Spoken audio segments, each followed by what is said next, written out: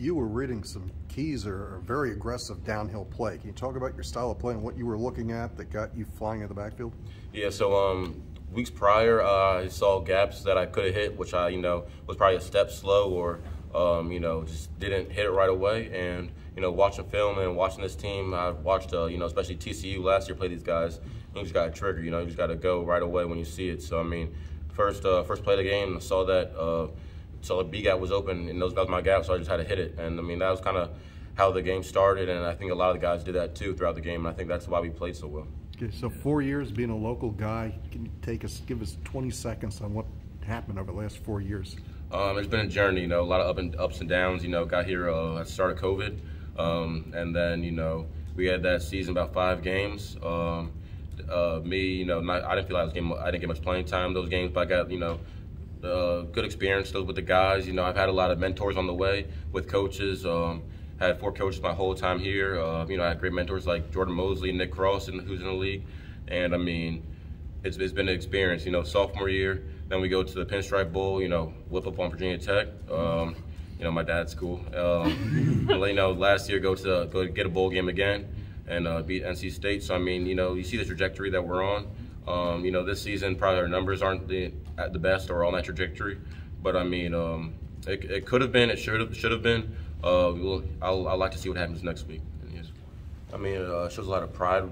We didn't quit when we were down. Especially to the number 4 team in the country.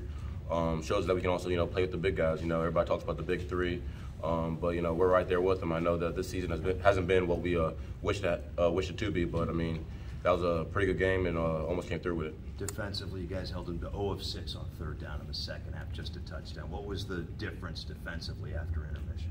I think that we realized, the game's in our grasp.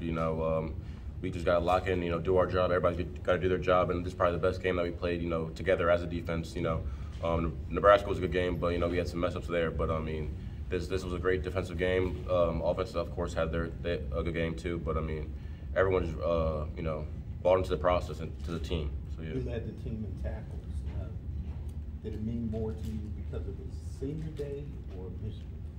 It meant a lot because it was senior day, my last day in the shell, playing with that jersey on in the shell. It meant a lot about it being Michigan though too. I had a kind of rough game last year against Michigan, so I needed my get back really. So, mindset going into the game was I had to have a big game.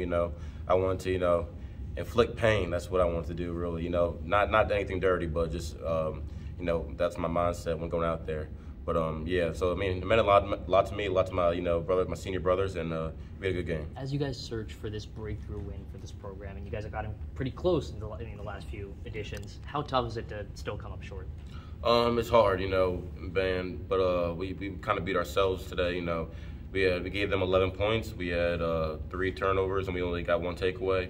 So I mean, we kind of beat ourselves. When we play those guys, you can't do that. You gotta beat them up from start to finish. And so, I mean, it's rough, having those games. Like last year this time, we played Ohio State, and we almost came out with one. And then today we had Michigan, of course. But, I mean, it makes us, makes us realize that, we're right there. We're, just got to work a little bit harder, watch a little more film, do a little more work in practice, and we'll be there. I know the defense is tough to think about on senior day for a lot of you guys.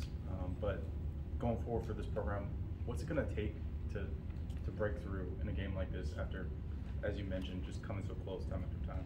Yeah, I think we have to have the right mindset. We have to practice with that right mindset. We had the most talent in the world. We had the same amount of talent as these ranked 1, ranked 4 teams in the nation. But we don't practice. We don't play like it really in the game. We play kind of average SEC. Our record wise, but we just gotta play to our potential. And if we do that, we have we could beat anybody. When the defense is playing as well as you guys did in the second half, and giving the ball back to the offense is a little frustrating to see that they can't pull through. I mean, it might be a little frustrating, but I bet it's kind of frustrating for the offense when we let a touchdown up. But I mean, we gotta get the offense good field position. Sometimes they were right at the 1 yard line. I mean, it was a good punt, but they were right at the 1 yard line at the last drive, and then before that they were inside our own 25. So part of our defense, part of our job as a defense, we had to help them with that field position. So if we keep the Michigan on their side of the 50, maybe helps them out more. J.J. McCarthy entered the day with video game numbers. You guys held him in check. What was the key to containing him?